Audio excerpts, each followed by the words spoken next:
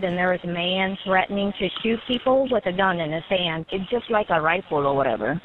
The 911 call placed from inside the Westchester Walmart sounds disturbing. According to one of the the employee, he just threatened, he said he's a dangerous man. He is 70-year-old Milton Baum.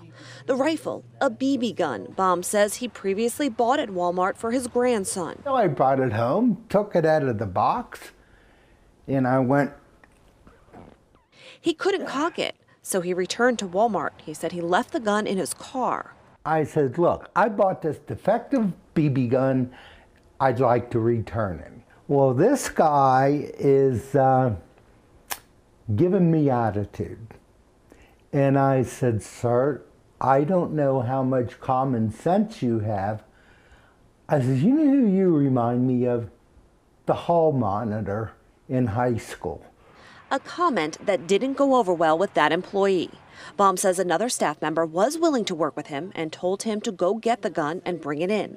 That's when Baum says the incident blew up. According to court documents, an employee reported Baum threatened to shoot someone, and that employee feared for himself and others. It's a BB gun. It doesn't have a firing pin. It doesn't have bullets in it. Did you threaten anyone? No.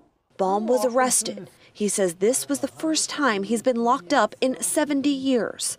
He's charged with inducing panic, menacing, and aggravated menacing. He says he was wrongfully charged. Well, yeah. Plus it's costing me $1,500.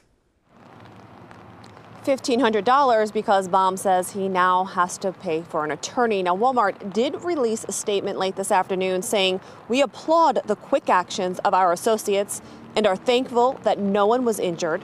We appreciate the swift response of the Westchester Police Department and will refer additional questions to them." I did reach out to the Westchester Police Department, but was told no one was available for comment.